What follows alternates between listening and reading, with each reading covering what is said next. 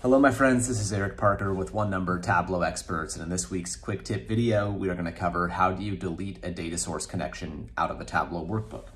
So first of all, what I'm going to do is navigate to a worksheet, and we'll see the names of, in this case, a couple different data sources here at the top of the sheet. So if you want to remove any of these at any point, all you need to do is just right click on that connection, and then it's called close. Kind of odd, but all right, we'll select close, and that would remove that connection. Now, one thing to look out for is, in this case, there were no real issues there. That orders data source wasn't connected to any worksheet, so that didn't cause a problem. If your data source was in use, so you can see this data source here, world indicators, if I right click on that and select close, it's gonna go ahead and give me an error here.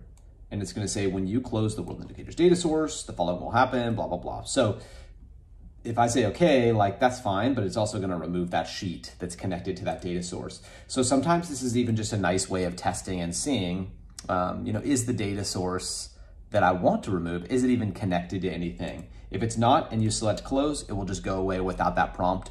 But if you do select close and it is connected to something, that prompt will pop up. So hopefully that was helpful for you. If you found this interesting, feel free to follow along. We drop new Tableau videos every week. We've got an info button up here in the top corner that links to our upcoming classes. We run classes every month on things like calculations, the basics of Tableau Desktop, Tableau Prep. We'd love to have you join for one of those. So thank you so much for being here, and we hope to see you again soon.